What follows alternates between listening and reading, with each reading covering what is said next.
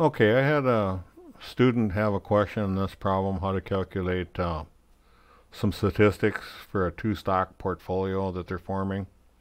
And they want to know the fraction of stock A that would give you the minimum variance portfolio.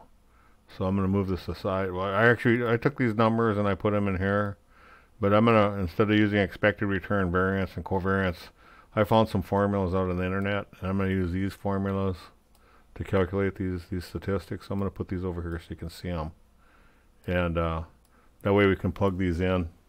So it says here the expected return for stock A and B are these two amounts.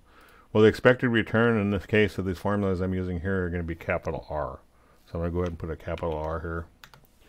And then the next thing it says, the next ones is the variance, right? Right here. So variance is actually sigma squared. Sigma is like the standard deviation. Sigma squared is the variance. So I'm just going to go ahead and insert a symbol. So I'm going to go insert symbol.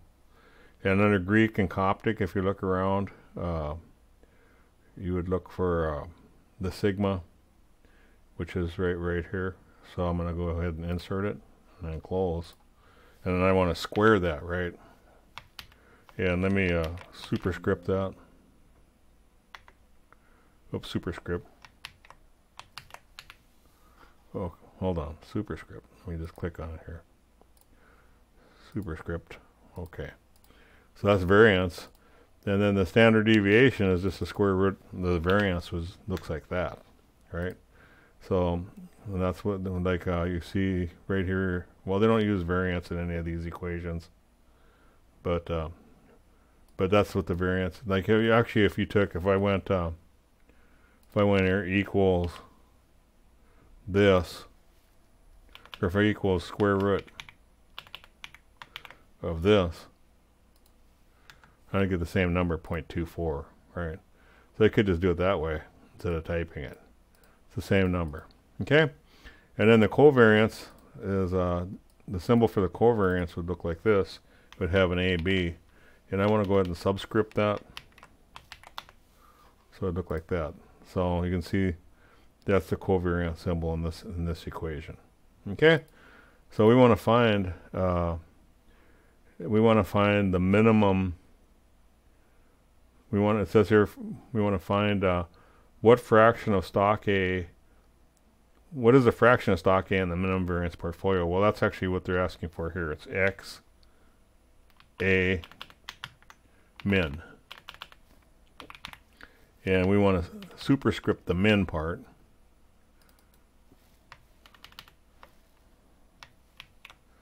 So I'm going to go alternate E to superscript and then enter. And then the A part, we want a subscript. So I'm going to go alternate B for subscript and then enter. Okay? So this is what they want to find. And we know that that's what this equation is right here. So instead of using these words, I'm actually using the mathematical abbreviations, just so you understand. And like I say, I got these formulas off the internet. Some other formulas may be exactly the same, but use different symbols. But I'm trying to use the symbols we got right here. So now it's very easy to calculate this, just because now we have the symbols. The hard part is just knowing what these symbols mean, right? And so we're going to use this top formula here to find the fraction. What this means, if I had let's just calculate it and I'll explain to you what it means.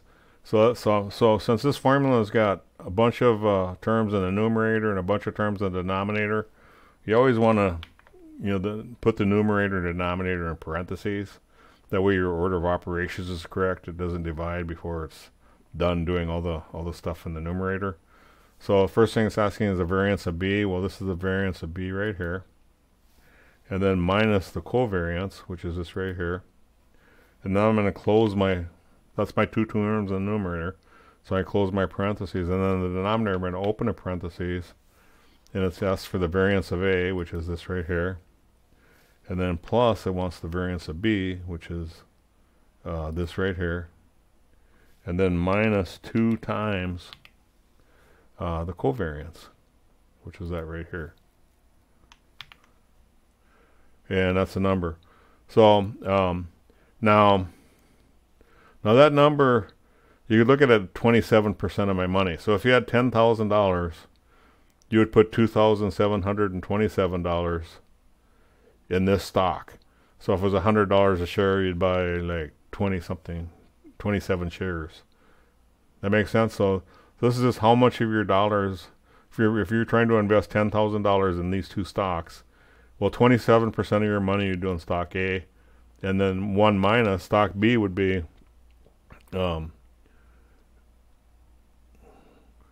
stock B would be just 1 minus that, right? Because those two together would be 100%.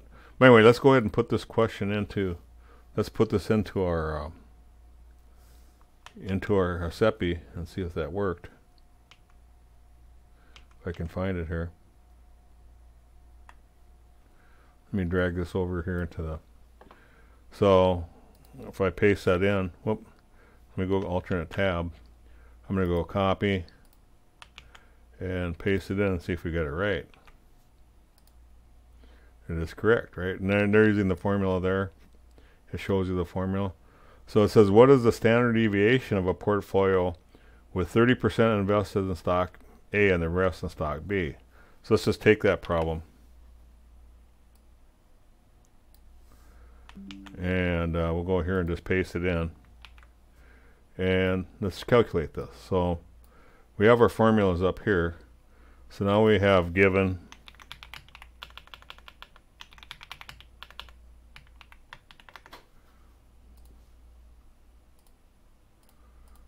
so I'm going to go ahead and take these again, copy them down here and paste them here. And we'll call this X, right? So you know 30% is this, so I'm going to go 30%. Or I could type 0.3. Well, we know this is 1 minus that, because they have to add up to 100%. So this equals 1 minus that, right? Just to double check, if I sum these, if I go here to auto sum, they add up to 100%. So that's my X's. And then it says, what's the standard deviation? Well, I'm going to use this formula right here. The standard deviation of the portfolio. So we want to find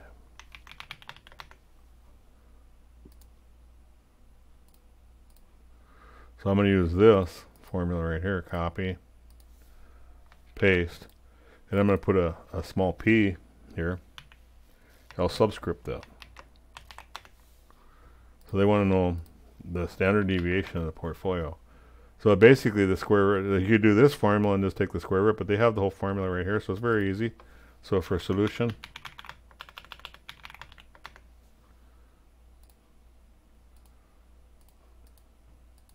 by the way, this minimum variance formula here, I don't believe you can solve this, find an exact solution for this algebraically. You just there's not, so you'd have to use like solve or something if you have a larger portfolio. So you couldn't go this route. Okay. So anyway, let's go ahead and copy this, paste it. So now I'm going to use this formula right here. So first thing you're going to do is it's going to be the square root. And then it says the weight of A squared, so it's going to be this. I forgot the equal sign, didn't I? Equals, that's Excel 101. So it equals the weight of this squared, so I'm going to go caret squared, times the variance of A, which is right here, plus the weight of this squared times the variance of B, plus 2 times the weight of A times the weight of B times the covariance, and then close the symbol in the square root. So let's just double check. It's x squared plus the variance of A squared plus this squared times the variance of that squared. Well, it's already the variance. I don't need to square. If I would have done that, I would have had to square it. But this is already squared, right? So that's why I picked that. And plus 2 times this times, times this. It's color-coded, right? You can see. Times, finally, the covariance, which is B6. So that looks correct, so I hit enter. And so let me highlight my solutions here. So that's my solution to the first one. That's my solution to the second one. Let's just copy this and see if it's correct on our program here. Paste it in. And it got 0.1683. That's basically got. So what is the standard deviation of a portfolio with 90% in A and the rest in stock B? Well, that should be pretty easy. All you're going to do is just change this to a 90. And then copy this. Paste it in. Submit. Okay. So that's how you would do that. Just quick summary on how to do that with two stocks. I have videos where you can do this with more than two stocks out there. I just published one today. Let's see if we can find that video. I think if you want to dig into this a little deeper, we can go out here to this may go to YouTube.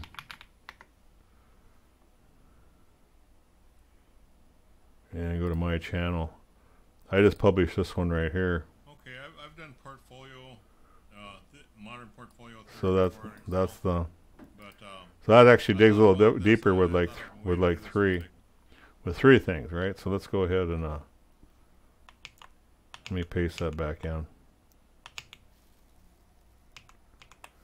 So that's the video. That's one video. I have a lot of videos out there on my YouTube channel. So that video there would actually, you can really dig deep on this if you want. But this is just the shortcut formulas for two stock portfolio. All right. So if you like this video, my picture should come up, and you can click on that to click subscribe if you haven't already. Give me a thumbs up if you want to, and give me some comments. Thanks for watching. Bye.